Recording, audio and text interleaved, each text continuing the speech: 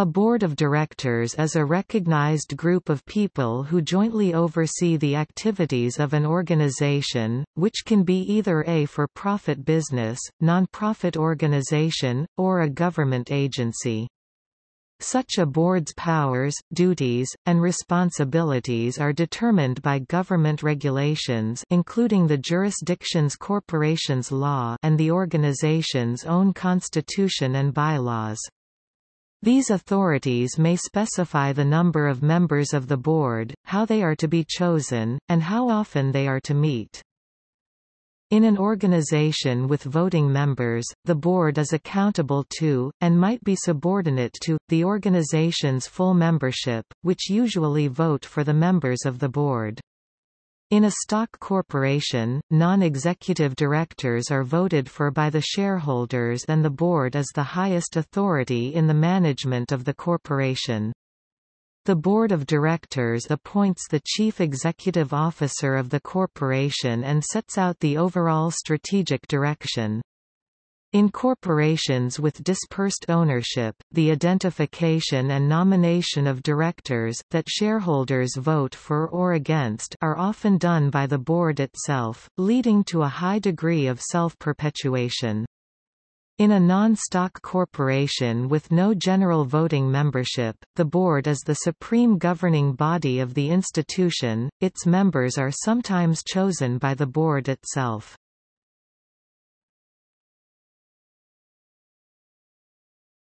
Topic: Terminology.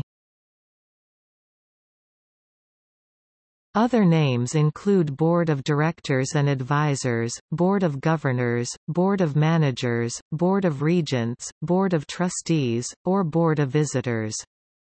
It may also be called the Executive Board, and is often simply referred to as the Board.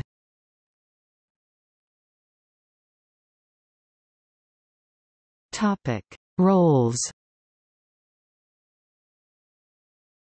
Typical duties of boards of directors include governing the organization by establishing broad policies and setting out strategic objectives, selecting, appointing, supporting and reviewing the performance of the chief executive, of which the titles vary from organization to organization. The chief executive may be titled Chief Executive Officer, President or Executive Director.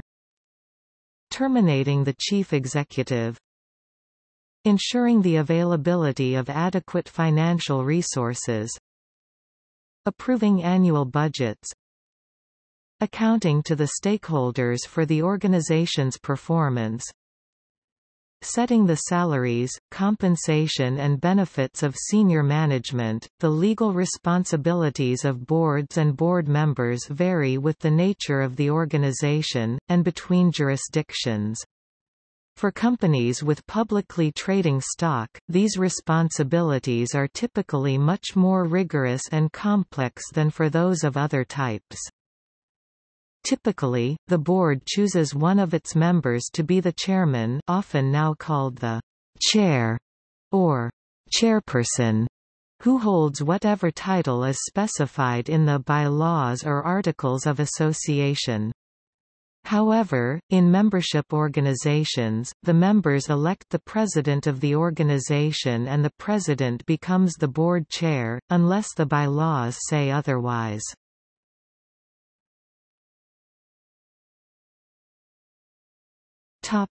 Directors. The directors of an organization are the persons who are members of its board. Several specific terms categorize directors by the presence or absence of their other relationships to the organization.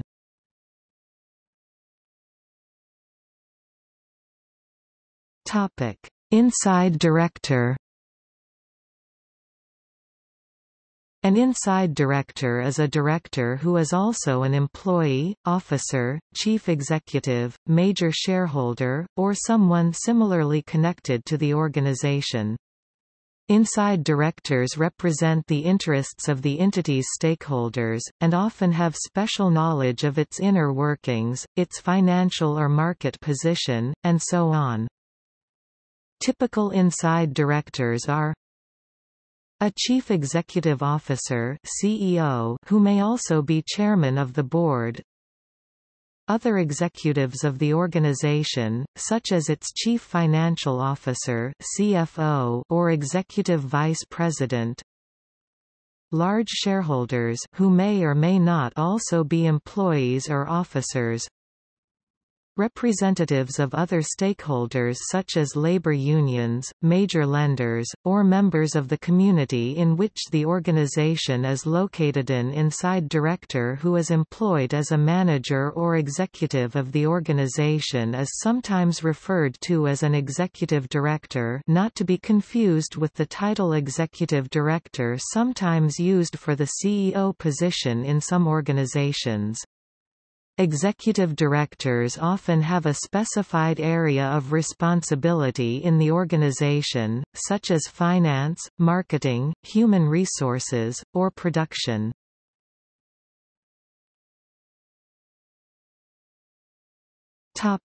Outside director. An outside director is a member of the board who is not otherwise employed by or engaged with the organization, and does not represent any of its stakeholders. A typical example is a director who is president of a firm in a different industry.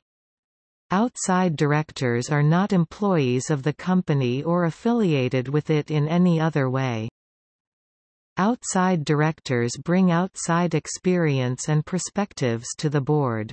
For example, for a company that only serves a domestic market, the presence of CEOs from global multinational corporations as outside directors can help to provide insights on export and import opportunities and international trade options.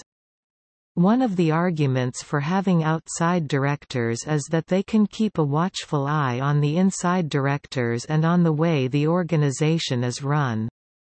Outside directors are unlikely to tolerate insider dealing between insider directors, as outside directors do not benefit from the company or organization.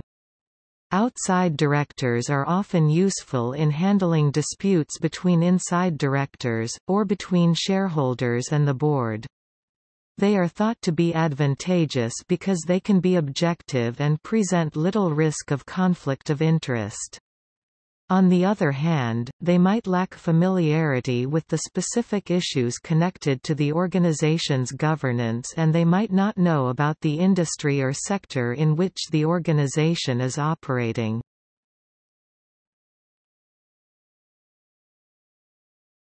Topic: Terminology.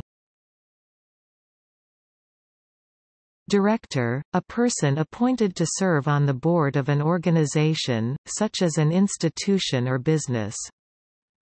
Inside director, a director who, in addition to serving on the board, has a meaningful connection to the organization.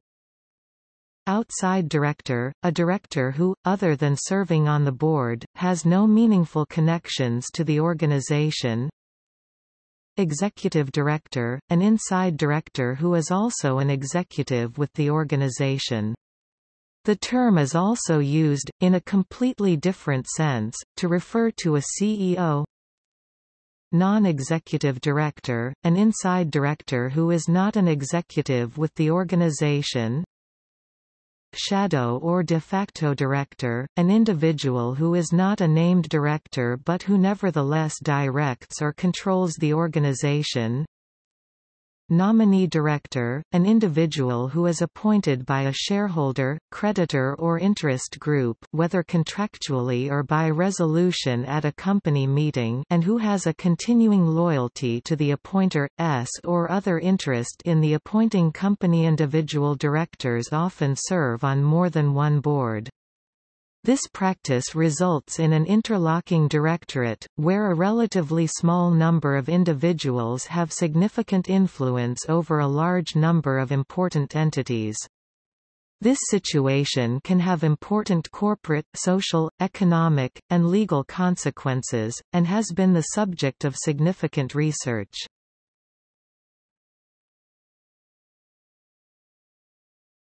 Topic: Process and structure. The process for running a board, sometimes called the board process, includes the selection of board members, the setting of clear board objectives, the dissemination of documents or board package to the board members, the collaborative creation of an agenda for the meeting, the creation and follow-up of assigned action items, and the assessment of the board process through standardized assessments of board members, owners, and CEOs. The science of this process has been slow to develop due to the secretive nature of the way most companies run their boards, however some standardization is beginning to develop. Some who are pushing for this standardization in the USA are the National Association of Corporate Directors, McKinsey and the Board Group.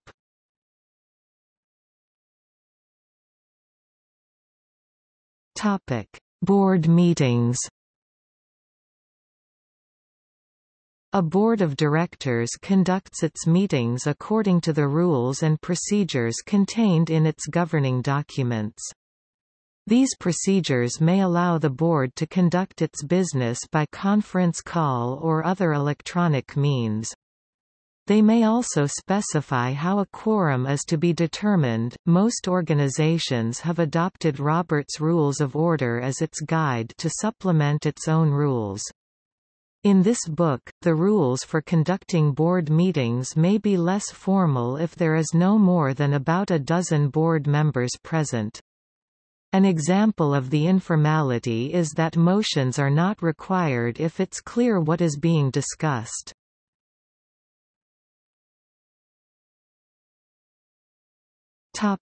Size. Historically, nonprofit boards have not uncommonly had large boards with up to 24 members, but a modern trend is to have smaller boards as small as 6 or 7 people. Studies suggest that after 7 people, each additional person reduces the effectiveness of group decision-making.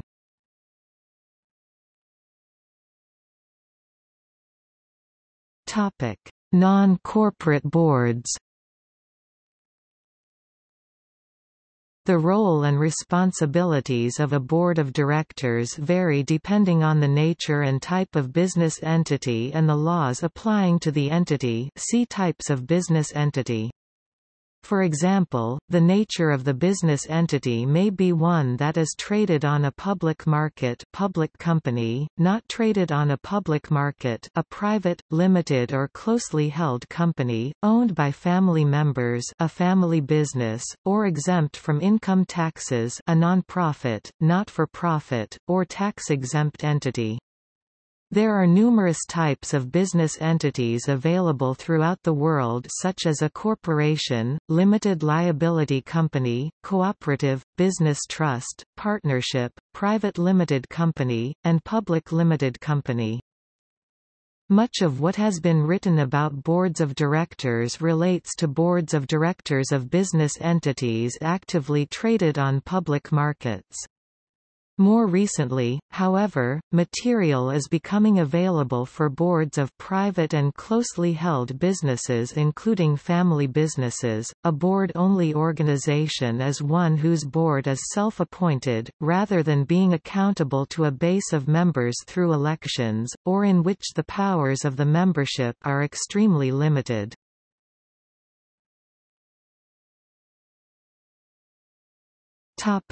Membership organizations. In membership organizations, such as a society made up of members of a certain profession or one advocating a certain cause, a board of directors may have the responsibility of running the organization in between meetings of the membership, especially if the membership meets infrequently, such as only at an annual general meeting. The amount of powers and authority delegated to the board depend on the bylaws and rules of the particular organization. Some organizations place matters exclusively in the board's control, while in others, the general membership retains full power and the board can only make recommendations. The setup of a board of directors vary widely across organizations and may include provisions that are applicable to corporations, in which the shareholders are the members of the organization. A difference may be that the membership elects the officers of the organization, such as the president and the secretary, and the officers become members of the board in addition to the directors and retain those duties on the board. The directors may also be classified as officers in this situation. There may also be ex officio members of the board, or persons who are members due to another position that they hold. These ex officio members have all the same rights as the other board members. Members of the board may be removed before their term is complete. Details on how they can be removed are usually provided in the bylaws. If the bylaws do not contain such details, the section on disciplinary procedures in Robert's Rules of Order may be used.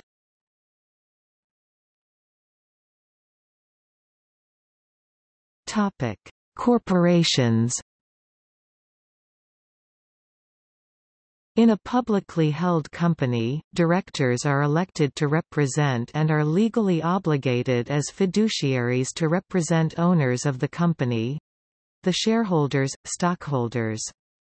In this capacity they establish policies and make decisions on issues such as whether there is dividend and how much it is, stock options distributed to employees, and the hiring, firing and compensation of upper management.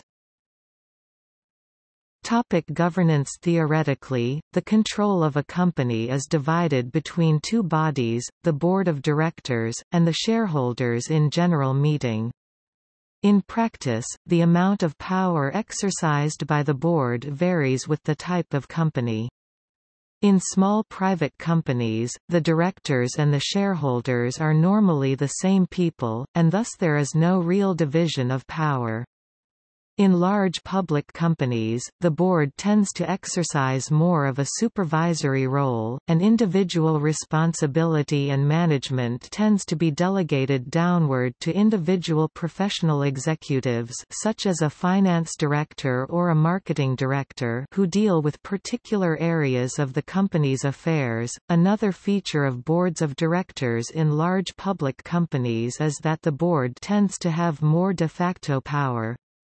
Many shareholders grant proxies to the directors to vote their shares at general meetings and accept all recommendations of the board rather than try to get involved in management, since each shareholder's power, as well as interest and information, is so small.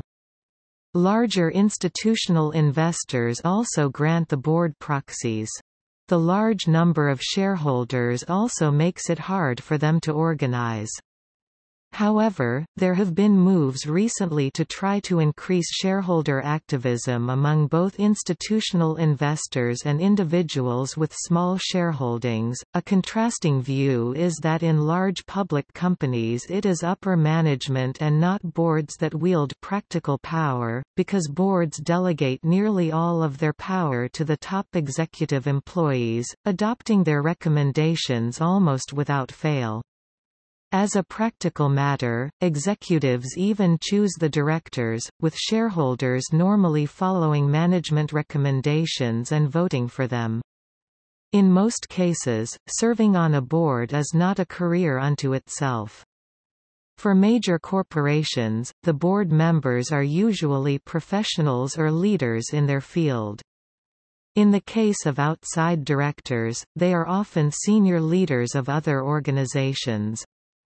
Nevertheless, board members often receive remunerations amounting to hundreds of thousands of dollars per year, since they often sit on the boards of several companies. Inside directors are usually not paid for sitting on a board, but the duty is instead considered part of their larger job description. Outside directors are usually paid for their services. These remunerations vary between corporations, but usually consist of a yearly or monthly salary, additional compensation for each meeting attended, stock options, and various other benefits, such as travel, hotel and meal expenses for the board meetings. Tiffany & Co., for example, pays directors an annual retainer of $46,500, an additional annual retainer of $2,500 if the director is also a chairperson of a committee, a per-meeting attended fee of $2,000 for meetings attended in person, a $500 fee for each meeting attended via telephone, in addition to stock options and retirement benefits.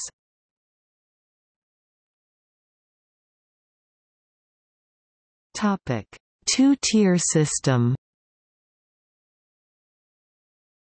In some European and Asian countries, there are two separate boards, an executive board for day-to-day business and a supervisory board elected by the shareholders and employees for supervising the executive board.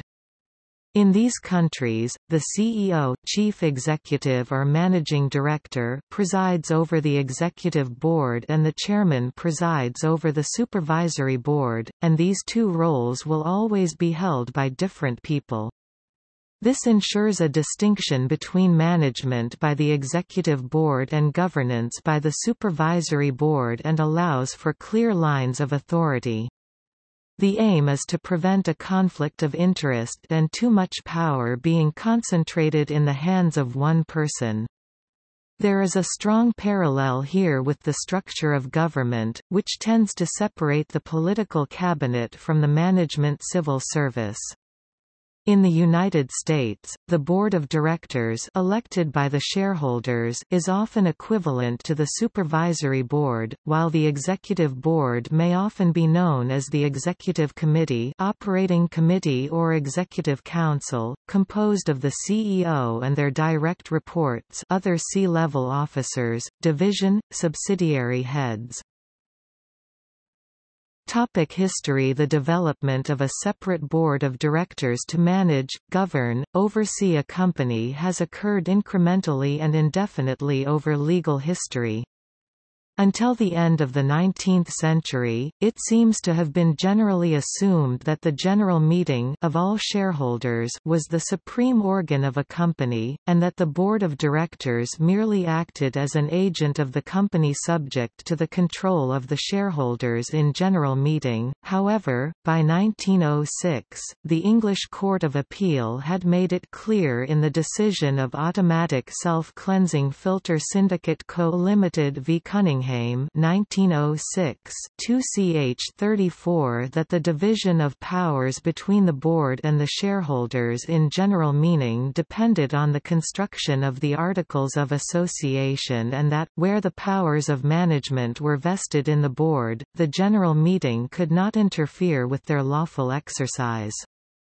The articles were held to constitute a contract by which the members had agreed that the directors and the directors alone shall manage. The new approach did not secure immediate approval, but it was endorsed by the House of Lords in Quinn and Axton's v. Salmon 1909, AC 442 and has since received general acceptance.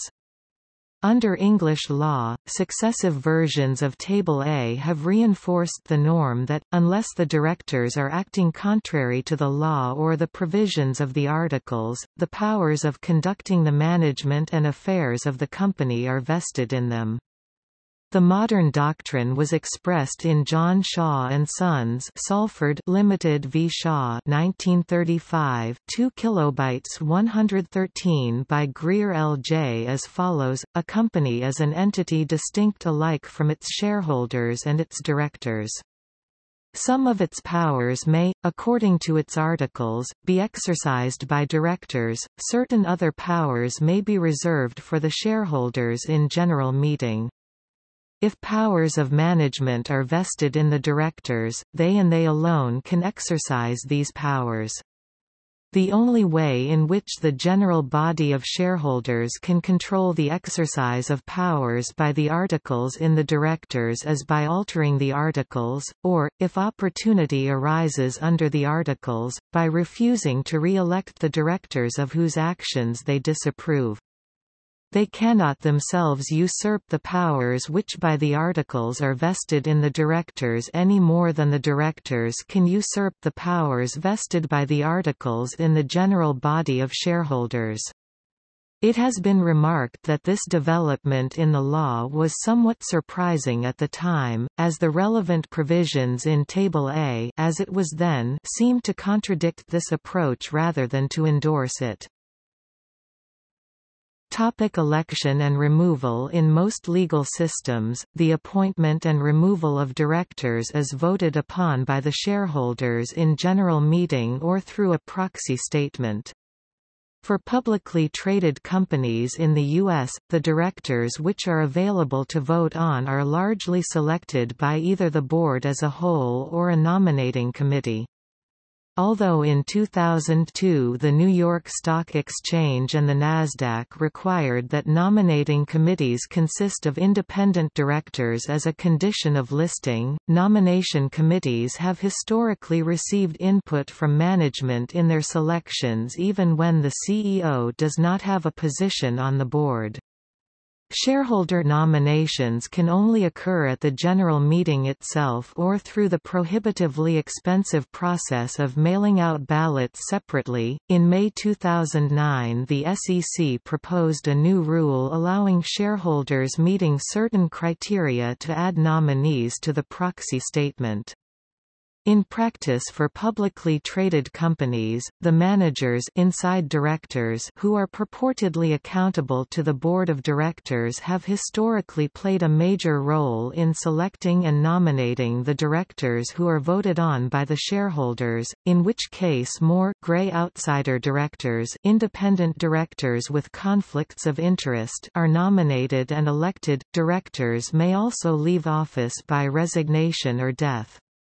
In some legal systems, directors may also be removed by a resolution of the remaining directors. In some countries they may only do so with cause, in others the power is unrestricted. Some jurisdictions also permit the board of directors to appoint directors, either to fill a vacancy which arises on resignation or death, or as an addition to the existing directors. In practice, it can be quite difficult to remove a director by a resolution in general meeting. In many legal systems, the director has a right to receive special notice of any resolution to remove him or her. The company must often supply a copy of the proposal to the director, who is usually entitled to be heard by the meeting. The director may require the company to circulate any representations that he wishes to make.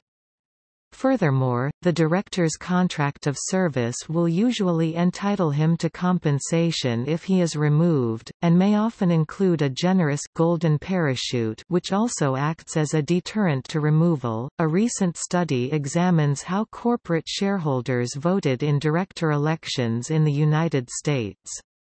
It found that directors received fewer votes from shareholders when their companies performed poorly, had excess CEO compensation, or had poor shareholder protection. Also, directors received fewer votes when they did not regularly attend board meetings or received negative recommendations from a proxy advisory firm.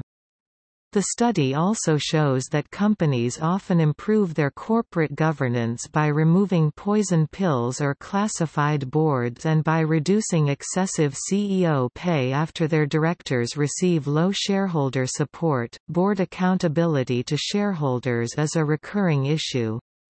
In 2010, The New York Times noted that several directors who had overseen companies which had failed in the financial crisis of 2007 to 2010 had found new positions as directors. The SEC sometimes imposes a ban, a D&O bar, on serving on a board as part of its fraud cases, and one of these was upheld in 2013.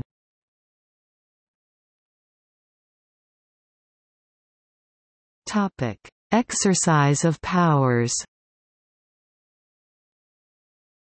The exercise by the board of directors of its powers usually occurs in board meetings. Most legal systems require sufficient notice to be given to all directors of these meetings, and that a quorum must be present before any business may be conducted. Usually, a meeting which is held without notice having been given is still valid if all of the directors attend, but it has been held that a failure to give notice may negate resolutions passed at a meeting, because the persuasive oratory of a minority of directors might have persuaded the majority to change their minds and vote otherwise. In most common law countries, the powers of the board are vested in the board as a whole, and not in the individual directors. However, in instances an individual director may still bind the company by his acts by virtue of his ostensible authority. See also, the rule in Turquoine's case.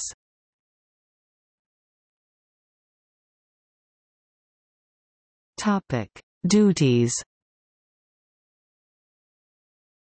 Because directors exercise control and management over the organization, but organizations are, in theory, run for the benefit of the shareholders, the law imposes strict duties on directors in relation to the exercise of their duties.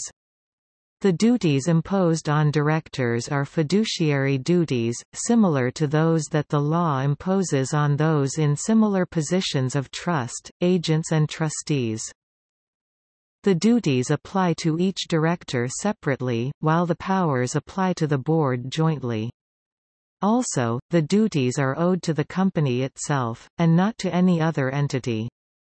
This does not mean that directors can never stand in a fiduciary relationship to the individual shareholders, they may well have such a duty in certain circumstances. Proper purpose. Directors must exercise their powers for a proper purpose.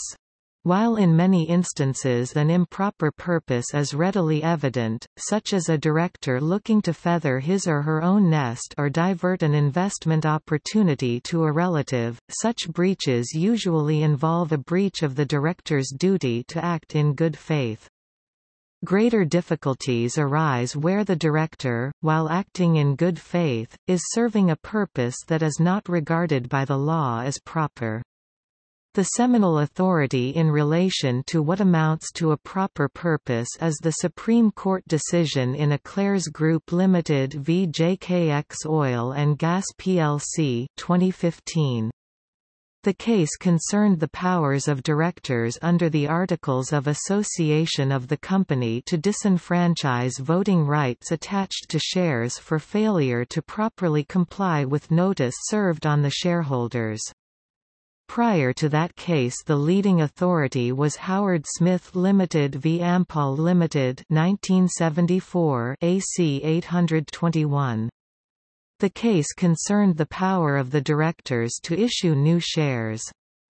It was alleged that the directors had issued a large number of new shares purely to deprive a particular shareholder of his voting majority. An argument that the power to issue shares could only be properly exercised to raise new capital was rejected as too narrow, and it was held that it would be a proper exercise of the directors' powers to issue shares to a larger company to ensure the financial stability of the company, or as part of an agreement to exploit mineral rights owned by the company.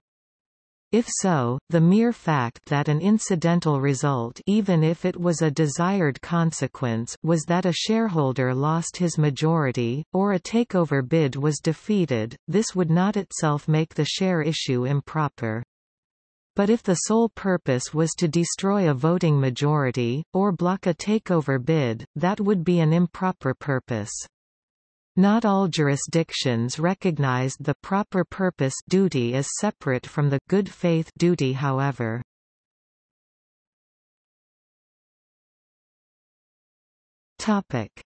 Unfettered discretion.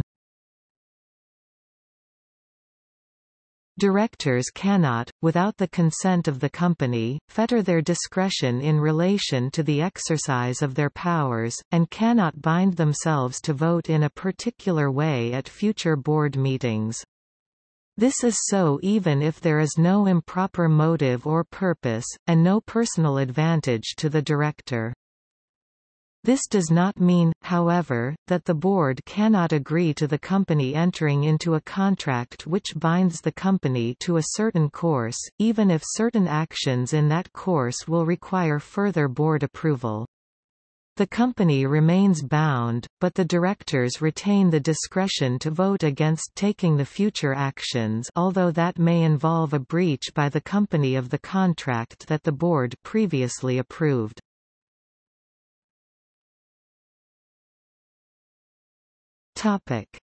Conflict of duty and interest.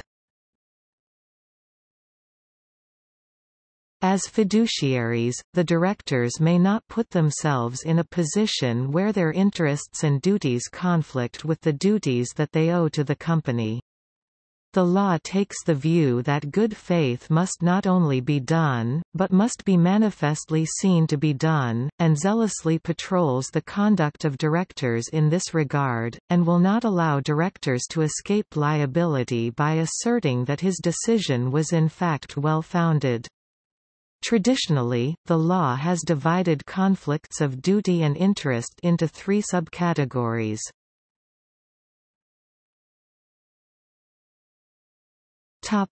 Transactions with the company. By definition, where a director enters into a transaction with a company, there is a conflict between the director's interest, to do well for himself out of the transaction, and his duty to the company, to ensure that the company gets as much as it can out of the transaction. This rule is so strictly enforced that, even where the conflict of interest or conflict of duty is purely hypothetical, the directors can be forced to disgorge all personal gains arising from it.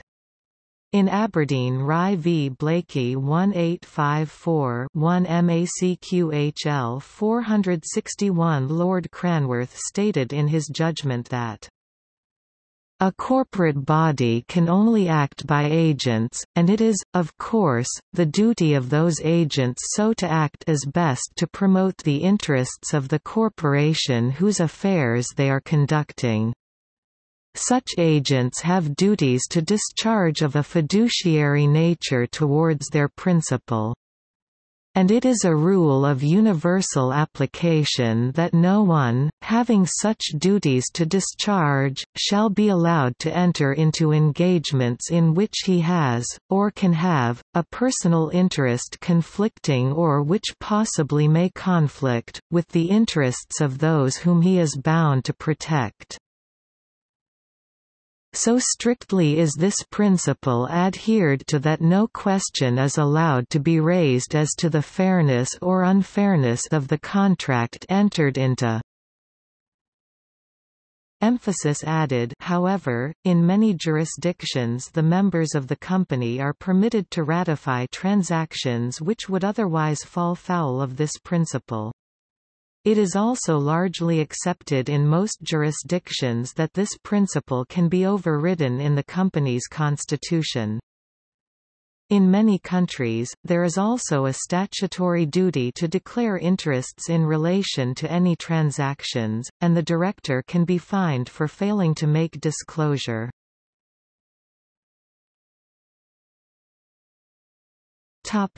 Use of corporate property, opportunity, or information.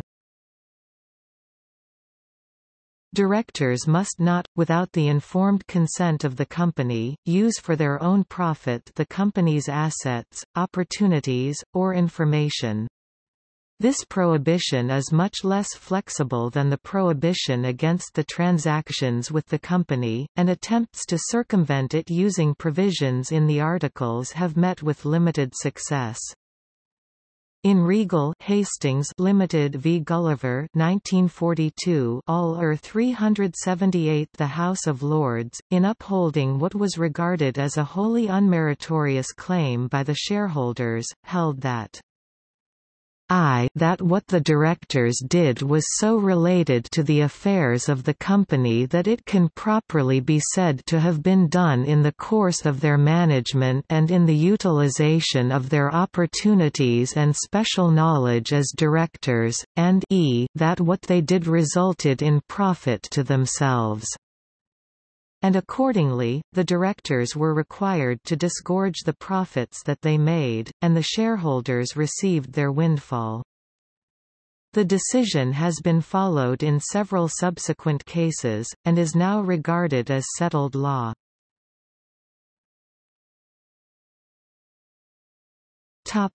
Competing with the company. Directors cannot compete directly with the company without a conflict of interest arising. Similarly, they should not act as directors of competing companies, as their duties to each company would then conflict with each other.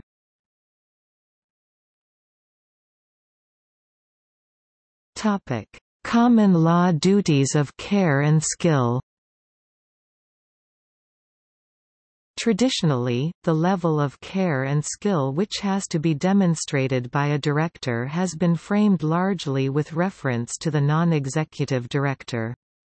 In Ray City Equitable Fire Insurance Co. 1925 ch. 407, it was expressed in purely subjective terms, where the court held that a director need not exhibit in the performance of his duties a greater degree of skill than may reasonably be expected from a person of his knowledge and experience.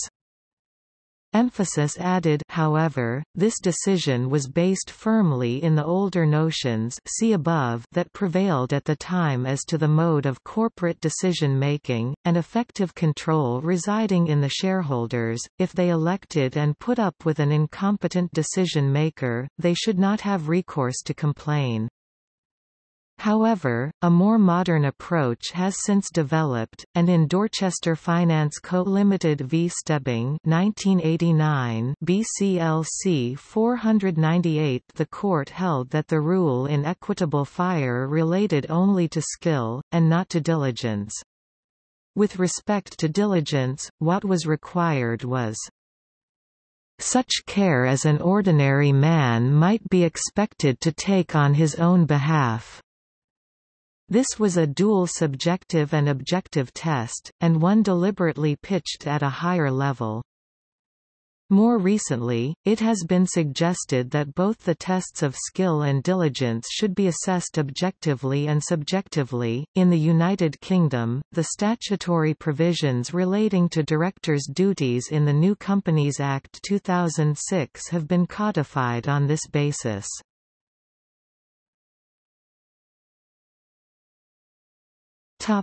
Remedies for breach of duty.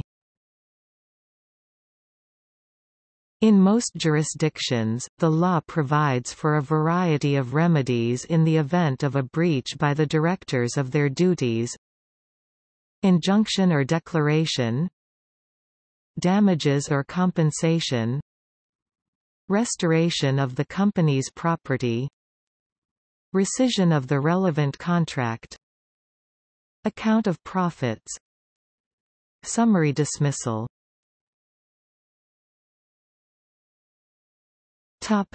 Current trends. Historically, directors' duties have been owed almost exclusively to the company and its members, and the board was expected to exercise its powers for the financial benefit of the company. However, more recently there have been attempts to soften the position, and provide for more scope for directors to act as good corporate citizens. For example, in the United Kingdom, the Companies Act 2006 requires directors of companies to promote the success of the company for the benefit of its members as a whole. and sets out the following 6 factors regarding a director's duty to promote success. The likely consequences of any decision in the long term. The interests of the company's employees. The need to foster the company's business relationships with suppliers, customers and others. The impact of the company's operations on the community and the environment. The desirability of the company maintaining a reputation for high standards of business conduct. The need to act fairly as between members of a company. This represents a considerable departure from the traditional notion that directors' duties are owed only to the company. Previously in the United Kingdom, under the Companies Act 1985, protections for non-member stakeholders were considerably more limited. See, for example, S.309, which permitted directors to take into account the interests of employees but which could only be enforced by the shareholders and not by the employees themselves. The changes have therefore been the subject of some criticism.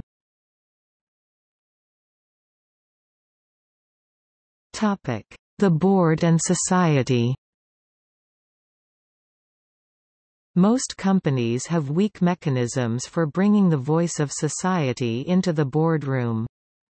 They rely on personalities who weren't appointed for their understanding of societal issues. Often they give limited focus, both through time and financial resource, to issues of corporate responsibility and sustainability. A social board has society designed into its structure. It elevates the voice of society through specialist appointments to the board and mechanisms that empower innovation from within the organization. Social boards align themselves with themes that are important to society. These may include measuring worker pay ratios, linking personal social and environmental objectives to remuneration, integrated reporting, fair tax and B Corp certification. Social boards recognize that they are part of society and that they require more than a license to operate to succeed. They balance short-term shareholder pressure against long-term value creation, managing the business for a plurality of stakeholders including employees, shareholders, supply chains and civil society.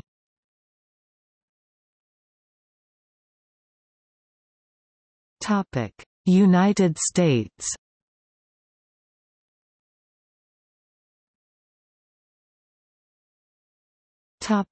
Sarbanes-Oxley Act.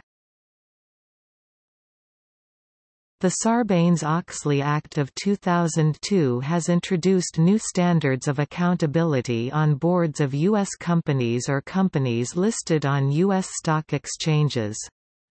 Under the Act, directors risk large fines and prison sentences in the case of accounting crimes.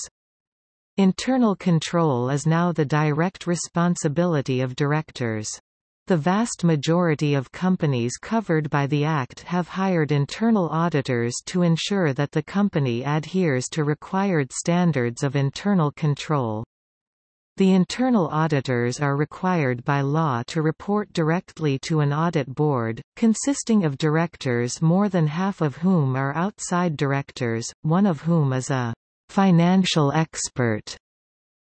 The law requires companies listed on the major stock exchanges NYSE, NASDAQ, to have a majority of independent directors who are not otherwise employed by the firm or in a business relationship with it.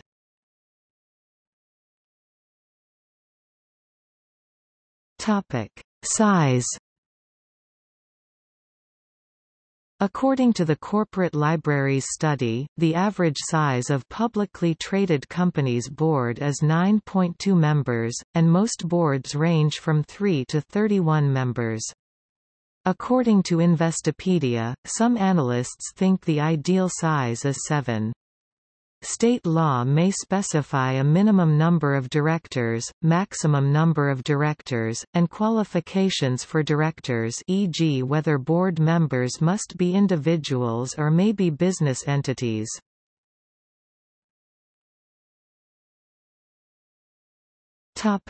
Committees.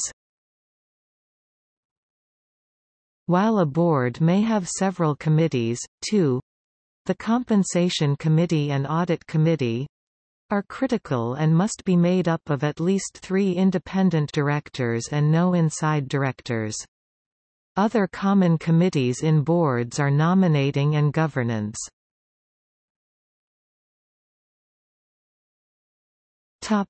Compensation.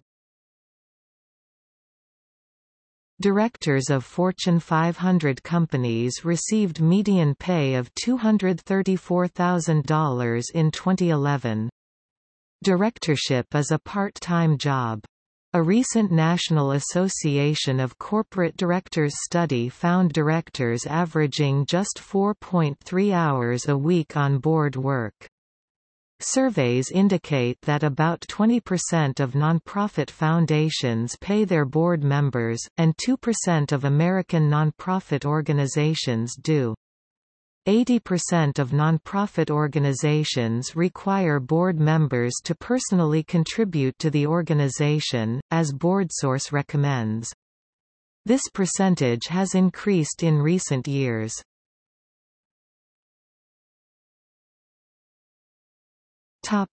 Criticism.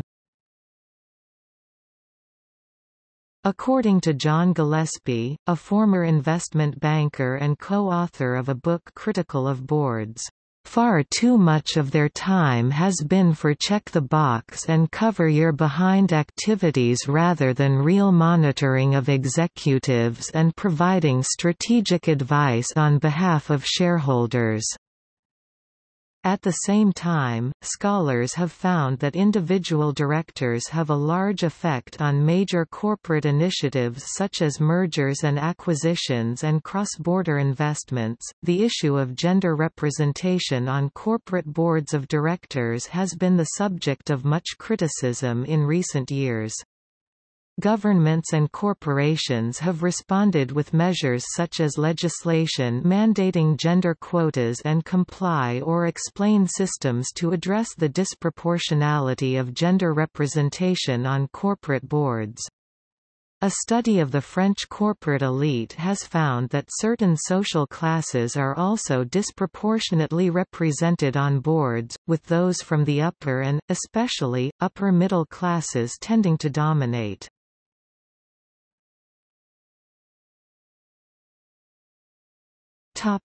See also Notes